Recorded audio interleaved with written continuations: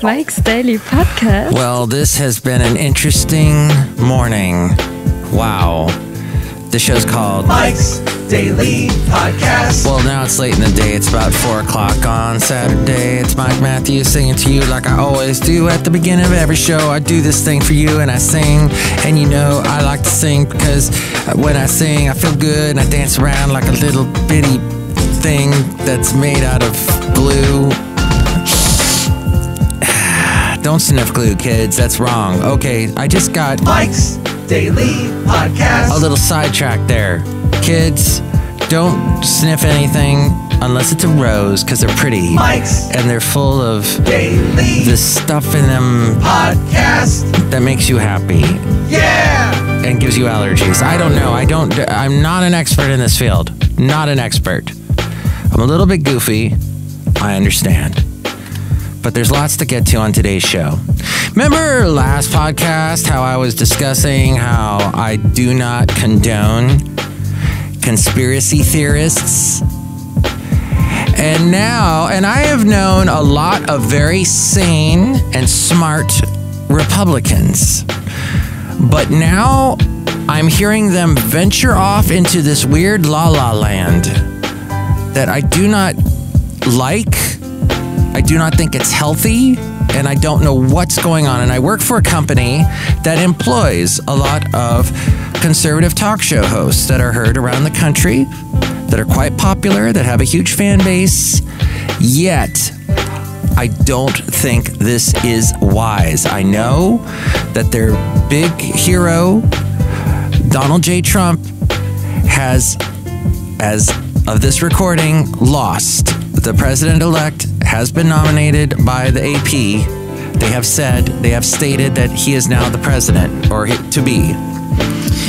And yet, Donald Trump is like, nope, shenanigans. Wasn't there a South Park episode where the kids scream out, shenanigans? And here's today's podcast picture. Life has become a South Park episode, everyone.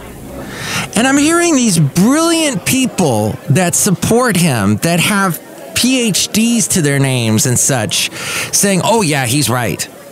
Oh, whatever he says. Do you really? And yet, I have also known Trump supporters that say, yeah, I don't agree with his tweets. I wish he would stop tweeting, but I support the president. Well, yeah, but I mean, there is a fevered mind here. We've entered a fevered mind here. A damaged ego. Basil's telling it to you straight. Go ahead, Basil. Continue. Exactly. Right. And I know of smart people that are Republicans. Smart people that are conservative. I know fiscal conservatives. I know people that believe we should adhere to more moral social values, conservative social values. Okay, that's fine. I believe some of that is all right, some of it. But when you are supporting a movement that is wrong, that you are telling the state of Georgia that you can't count votes right, and yet that state is run by Republicans. You are saying to them, and the guy, I forget who it was, the governor, maybe? I listen, when I'm listening to the news, I'm driving to work, and I've got to watch out because I'm driving up Mission Street in Hayward, and there are the worst drivers in the Bay Area. There are the worst drivers in the world. They drive in the Bay Area. So I got to be careful. And I don't always catch everything. And I'm a little bit like your dumb uncle, like that skit from Saturday Night Live, that the wonderful, what's his name? Monahan does. Pat Monahan? John Monahan? No. Pat Monahan is the guy from the train. And those drops of Jupiter in my, yeah. That was their biggest song. Drops of Jupiter. No, or was it Hey Soul Sister? I digress. I'm Mike Matthews. So what I would strongly suggest to talk show hosts that are on the conservative side is, if you are on the conservative side, is to begin to pivot. Realize you won the Senate, You almost got the House. You did really well in the House. Your president did not win. This may be the dawning of the age of presidents that only serve one term. Biden may not last health-wise. Let's be serious. He's going to be in his 80s by the end of this term. And I went to the doctor yesterday. Let's just say it's tough. It's tough for an old white guy these days. There's lots of things causing us to die. Stress, bad food, too much salt. Are we eating too much garlic as a nation? No, wait, that's a Lewis Black joke. Cafe anyway. White cracks, black don't crack. I think that's what my girlfriend said. She's Puerto Rican. She said to me that, well, she's happy about the whole thing, but here's the deal, is that you've got Biden. Will he survive to 2024 is the question. Will come, and listen, I know some of you like to say Kamala, and maybe it is Kamala, but I heard her say in an interview that it's like saying the little punctuation mark, comma, and then la. So it's comma, la. That's what I heard her say. So for all you people that like to correct Mike Matthews, which I appreciate, but you can always correct me at 336MM Daily. 3 + 3 = 6. MM as in Mike Matthews. Daily as in what this podcast tries to be. I wanted to bring you one yesterday. Things got crazy at work. But at work, I hear a lot of conservative talk show hosts, and I am begging them, I am imploring them, start to pivot. Start to realize that, you got to do the postmortem on this election. And it's time to do the postmortem on the polls and figure out what the heck happened as we go outside a cafe anyway. We're bringing you Mike's Daily Podcast somewhere in Podcastro Valley. Ton today. Yes. It's time to see what you have and move forward. Trump is done. He did his 4 years. He's going to spend all of his money, and the campaign, I heard this today, his campaign is asking for donations because they need the donations to keep fighting the law and fighting the states that said that, God forbid, Joe Biden won. You can't say that. Now you are enabling a sore loser, is what I want to say to the conservative talk show hosts. You are enabling a sore loser. You are endorsing a sore loser mentality. Okay?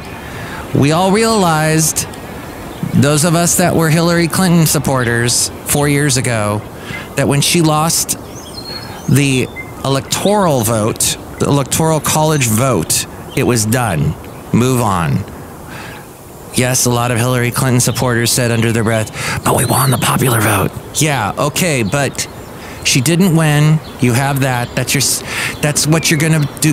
That's your go-to from now on to make you feel better. We all do that, right? When we lose, and I've lost a lot in my life. I've lost many times. I've come in second place so many times. It's crazy. And I've got the ribbons to prove it because I'm one of those children. You did okay, Mikey. You get a ribbon because you came in 10th place. Hey, I appreciate those ribbons too. I appreciate anything. But here's the thing. When you lose, you do the postmortem. You figure out what. Let's sit in the back there with our little movie projector and go over the plays. And am I referencing some football movie from the 80s? Maybe, I don't know. Cafe anyway. But you go over it. You figure out what you did wrong and what you can do right in the future. Maybe you should be less against mail-in ballots. You know what? Because you know what? It's here to stay. Just like these things that I'm waving around here, these smartphones. Someday we'll be voting on these guys. Yes, on smartphones. We will be voting on those someday. So welcome to the 21st century. Get with it. Instead of having a paranoid narcissist running things, let's actually use our brains. Let's get rid of it. Because the whole ego thing blocks intelligence, right? Intelligent thinking. That's what we want to be as a nation, is intelligent. And you can slam Silicon Valley all you want, but there are smart people there that are coming up with these things like this smartphone, like this thing I'm actually recording myself on now. I took a picture. I didn't see. That's how stupid I am. Because I have an ego, I'm now doing a video of myself. Hi, everybody. Hey, we're getting a little bit political on today's show, but don't get mad at me. I'm just trying to look at this rationally. Historically, I've lived through several elections now. And my life, you can see by the bald head, there was hair there the first time I voted. So we're just kind of looking at things, kind of taking it out bit by bit. And let's all listen to each other and try and find the facts here, is all I'm saying. And thank you for listening to Mike's Daily Podcast. So my point is, where did I go? I veered off again. Well, you get my drift. But you can disagree and scream at me and say, Mike, it was all sham. It was all set up. Everybody hates Trump. Everybody hates him. That's the problem. That's where you start. You start from there, and then you'll always win your argument. So good for you. You'll always win your argument. Everyone will say, okay. I heard somebody say, I listen to a lot of conservative talk show radio stuff, conservative radio. I heard this one guy say, we just came out of an election where Donald Trump, he won by the largest amount ever by any president ever. And I went, whoa. And this guy said that defiantly, and he believed every single word he said. And I'm thinking, you have not, and this is somebody who does not trust, you can tell, this is someone who does not trust media. Any media. The only media he was listening to was that conservative radio station that I actually work for. So maybe this is why these conservative talk show hosts are saying that, because they have people that believe this and want to believe this and want to live in this river called denial and keep floating in this river on our little inner tubes with our little keg floating along next to us. Actually, I've never done that. I hear they do that at Chico all the time, and I've never done this. I want to do it. And it just happened. Oh, but Mike, yes, I will agree. The Georgia election is very close. That is interesting. And you know what? They should recount. You know what recounts always prove? Maybe 5 votes ended up being in your favor. 5. That's it. There ain't going to be, how many does that have to be? 6,000 or more? It ain't going to be that much, but whatever. That's fine. Cafe, whatever. They can do that as much as they want. I'm just saying, come on. At some point, you have to acknowledge reality. And you have to watch and listen to as much media as you can and realize that it ain't all in lockstep. I've worked in radio most of my life, started at 17, and I've seen I've worked for a lot of conservative bosses, a lot of liberal bosses in radio, and I will say there are a lot of liberals in the media world. But it ain't like the way Dennis Prager says, where it's just this seething mass that wants to undermine everything, and they're there in the shadows lurking. And that's what, and he's got a huge listenership because people believe what he says. And he seems like a really nice guy. In fact, he sounds like someone I know. I might have met him once because I grew up down there in the Santa Monica, LA area, and who knows, I may have run into him at one point. But he seems, and that's why he's got a big listenership. But you can't be a conspiracy theorist. You cannot. And there's a guy named Michael Medved, and I've quoted him before on this show. And that guy loves to shoot down conspiracy theorists. And he's a conservative talk show host, and I don't always agree with what he says. But he's a smart man, and he will attack when people go, oh, Hillary Clinton is eating babies right now. He will say, no, stop that. It just set people straight. But if you want to believe that, please just keep quarantining yourself, and please don't mingle with the rest of us, because you're gonna You ain't gonna be good for this country if you act like that. Okay, enough of that. I'm just saying beware of the fevered mind and beware of apologizing for people you shouldn't be apologizing for. At some point, those of us that supported Bill Clinton went, okay, this guy's got some issues. He probably should not have done that thing that he did. It's just from a point of view as someone who, you know, I was faithful when I was married. I am not married any longer, and that guy is still married. That's kind of odd, but there are some questions there. You may not agree. And heck, politicians, let's be honest, the bulk of them do have ego. I'm sure Biden does. There's lots to back that up. But come on. They had the one story, the Hunter Biden story, and then you've got Trump with all of his little Hunter Bidens, that whole family. And like it was the comparing, like I said, calling the pot black much? That is an odd expression, isn't it? The pot calling the kettle black. Wait, the kettle meets the pot and goes, hey pot, what's going on? And the pot says, I don't know. Do you have a bunch of kids that are siphoning money out of foreign countries? I don't know. Maybe I am. Maybe I'm not. Maybe I go out shooting with my best buddy, Donald Jr. Okay, let's just look ahead, because I know we like to look to the future. And okay, I am hoping the best health for our new president. For both of the guys, the future ex-president and the future new president. And I wish all the best for Kamala and for Mike Pence. And he will be running, I am sure of it, in 2024. This may come back to haunt me, because I'm Lindsey Graham. But it could come back. He will probably run, I would imagine. But then there's going to be Trump's kids running. Someone in his family is going to run. You know that. And then if Biden decides to step down in 2024, I've heard that mentioned. I heard it mentioned by a fevered mind conservative talk show host, conspiracy theorist. Who knows? Maybe that'll happen. We'll see. But God bless America and God bless all of us for that. But at least if you participated in this election, you have a voice, and let's listen to each other. Let's disagree, and let's not disagree online. Let's do it face to face, not Facebook to Facebook. Let's do actual face talking, FaceTime, acknowledging each other as people, as human beings that have thought.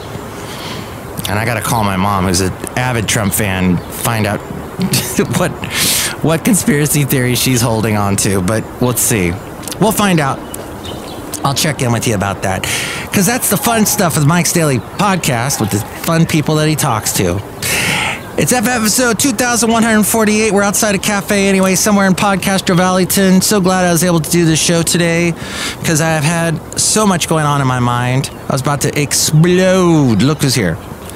Hello, Mike Matthews. It's Chely Shoehart, the chef supervisor. Why am I here?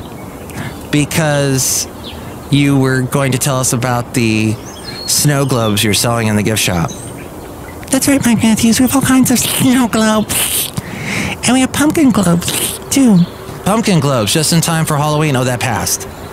Yes, but Mike Matthews, it's pumpkin time. It is. And in fact, if you've decorated your house with Halloween decorations, you can keep those decorations up. Just take the skeleton away.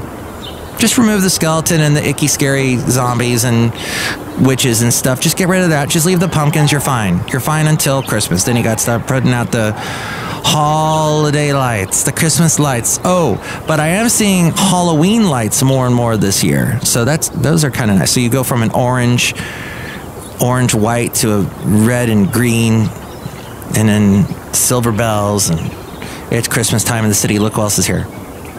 Hello, Mike. This is Floyd the Floorman. And this is John Deere, the engineer. Mike, it's good not to be a conspiracy theorist. Yes. Let's try not to deal in conspiracy, everybody. Oh, what's the podcast picture? We didn't even get to that. Oh, a beautiful sunset on that mega super long hike I did with my lovely lady friend last weekend. Let's go to that picture now, and you can see it at mikesdailypodcast.com. Okay. Sounds good. And there are all the podcast pictures there at mikesdailypodcast.com. I take a lot of pictures.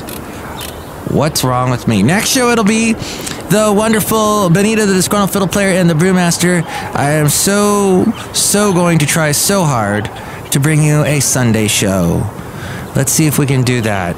I believe Sunday is going to be trying to wake up and trying to get with it. This time of year when it's cold and chilly, it's hard to get up, isn't it?